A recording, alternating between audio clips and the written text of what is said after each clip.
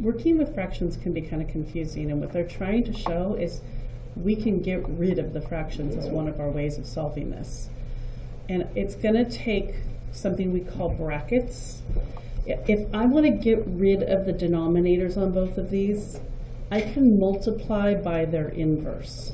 But this is 4 and this is 2, or half and fourth. If I multiply both sides by 4,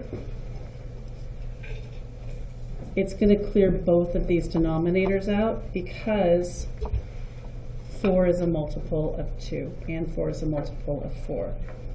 What I just did here is I put brackets all the way around this, and I'm using brackets instead of parentheses because there's already a set of parentheses there, and that's what we use when it's like our next phase of parentheses.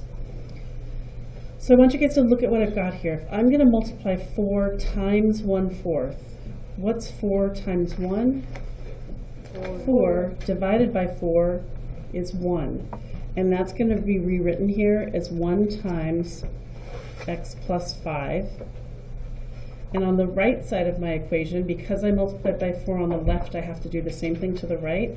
I'm going to do 1 times 4, which is 4, and divide by 2. What's 4 divided by 2? 2. And now I can look at this and say, okay, well, I've got a 1 times x and a 1 times 5. Is anything going to change in here when I multiply them? If I multiply them by 1, they stay the same. And I want to get the x by itself. What's left with it right now? The 5. So if I subtract the 5 from both sides, I'm going to get a negative number. My x is equal to -3 because positive 2 and -5.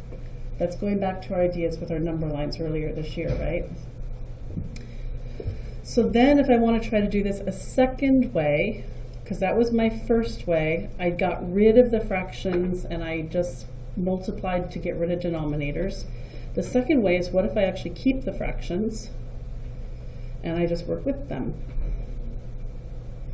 Oops, I'm starting to write it without giving you guys the original problem again. So let me start up here. 1/4 times x plus 5 equals 1/2. So if I'm going to distribute this 1/4, I'm going to multiply it times both of these. 1/4 times x is going to give me 1/4 x. 5 times 1 over 4 is just going to give me that improper fraction of 5/4. And it's equal to 1/2.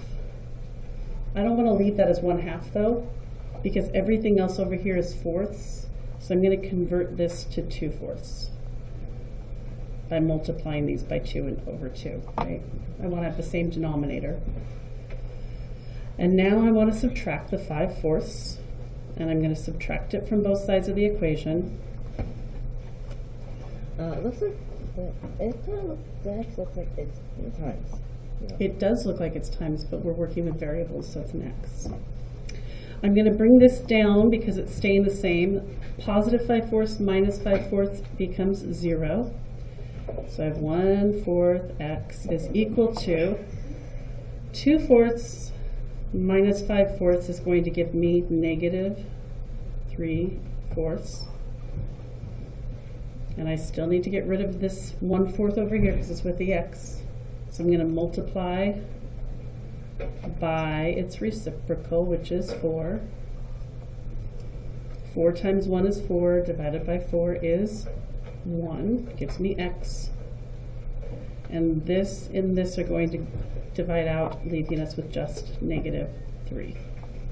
So 2 ways where we got to the same answer. I think they both look confusing because fractions are just kind of challenging to work with, aren't they? But if we know that we can take care of reducing these by multiplying by the reciprocal, we can get rid of the denominators.